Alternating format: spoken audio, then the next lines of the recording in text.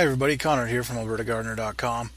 I just wanted to give you all a quick update on the fall garden and let you know how that was going after we had some really cold temperatures. As you can see, we got quite a bit of snow, but with that came temperatures overnight of minus 25 Celsius for 4 nights in a row.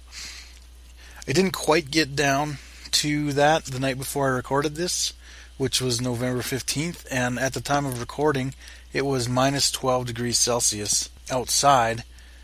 So let's go take a look at what it was inside. It's nice and sunny in here. It warms up quick nowadays.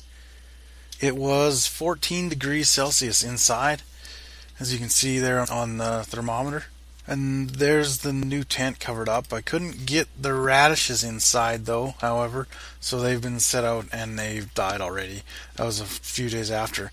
But let's see what everything looks like underneath.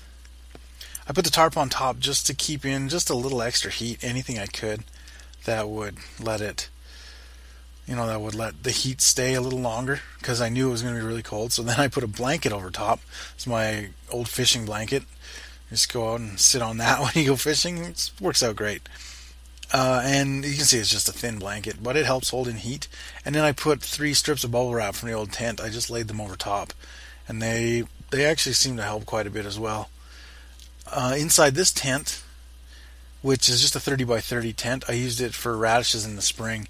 It was only 4 degrees Celsius at the time of recording because the sun wasn't getting in to solar heat it. But now that I've pulled everything back, it'll start. It can get up to, yesterday when it was minus 3, it got up to 20 degrees inside there. So, pretty good. It works out good. All the plants look really healthy. I have 2 1-liter bottles of water painted flat black and put in. Actually, no, I have 3. There's one around the back too. You can't see it in the video, but it's around the other side.